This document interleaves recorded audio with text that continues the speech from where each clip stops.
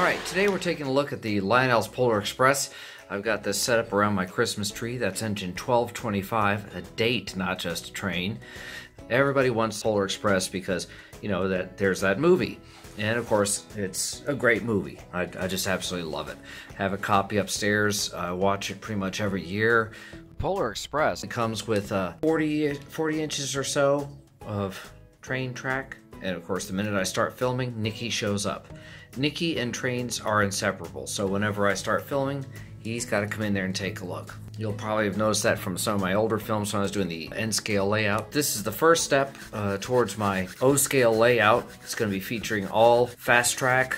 It's going to feature all Lionel, Lion Chief, or Legacy engines. Lion Chief Plus, Lion Chief Plus 2.0.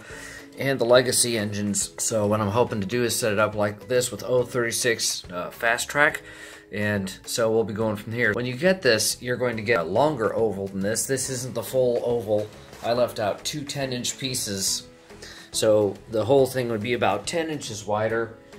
I just didn't have the room right now to get that set up. When you get this, you also get a bell, which I've got hanging on the tree right now, so I won't be able to show that to you right now. You also get this remote. This is the Lionel Polar Express remote. Basically very easy to use. Rotates with the thumb, so that's fast forward. And this is reverse. And of course, the farther you turn it, the faster it goes. You have the bell. You have the recorded announcements if you want to hear Tom Hanks. And then of course you've got the horn right here. So you'll notice that when you hear this, I have the volume turned way down on this train because it's kind of a little bit loud. I work shift work, so I'll work 6 p.m. to 6 a.m. and on my nights off, I stay on shift. So what that means is if I'm on nights when I'm working, I'm also on nights on my day off. So I want to be able to run this without waking up the whole family. So I got the app for my phone, the Android app, and the very first thing I did was turn down the bell, turn down the engine chuff sounds.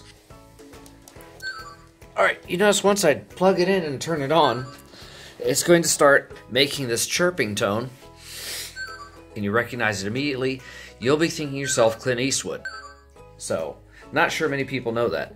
To get rid of the chirp sound, take your remote, turn it to the side, click on. So we're going to go ahead and give it a little steam.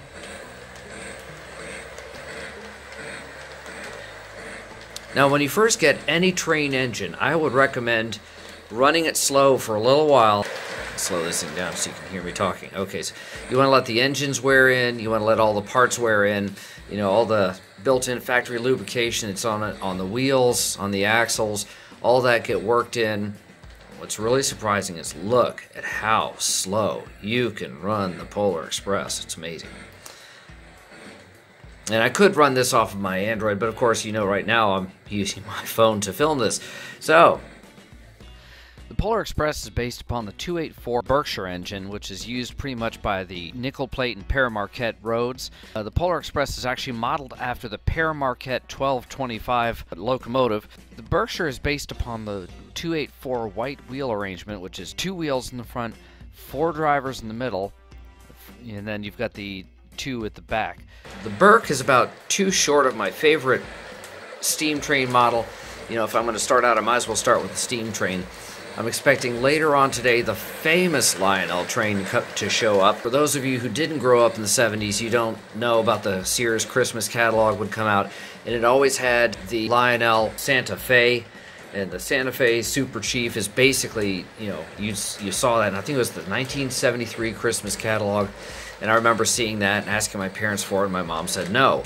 Well, it's showing up later on today. That's going to be a big moment for me. I'm going to have to edit that out because I'm sure I'm going to get kind of a little emotional when I open this up. But what you're looking at here is you're looking at what feels like, if you're used to HO scale, or in my case, N scale, this is an O scale. So this is 4 times bigger than the engines I'm used to. Now the Berk is a little bit under prototypical proportions there because this is running on 036 track, and I doubt you could get a prototypical arrangement. Lionel's abbreviated on it a little bit, but most of you really won't notice because it's only probably about an inch or so smaller than it should. Got the Polar Express engine. You have the tender there, that's where all the sound is. And we have 3 passenger cars. So what I'll do is as I get it up to the front, I'll pull it to a stop so you can take a look at them. The first train is the marionette car. That's the Lost Toys car, and basically I set this up the way it's done in the movie. When they left the tender and climbed through the cars to get inside, they went through the train of lost toys is being sent back to the North Pole to be repaired. The second one being, of course, is the passenger compartment where they actually were in, and that, of course, is the hot chocolate car. You'll notice some of the silhouettes on the windows are actually of the hot chocolate servers. Let's move it forward a little bit so you can see. And last is the observation car. And I don't have the little deck on there right now. I don't have that on there because right now, you know, we're not going to be staying in this house too much longer. So I'm going to pack this back up, and I'll put the observation car platform on there. It's missing it, but right now I want to be able to pack it back up, and I don't want to take a chance on that getting broken. You've heard the one announcement.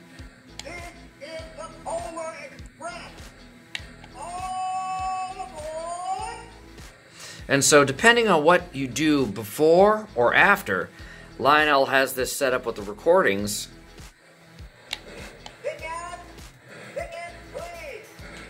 And it has different recordings. So if you sound the horn and then press the announcement,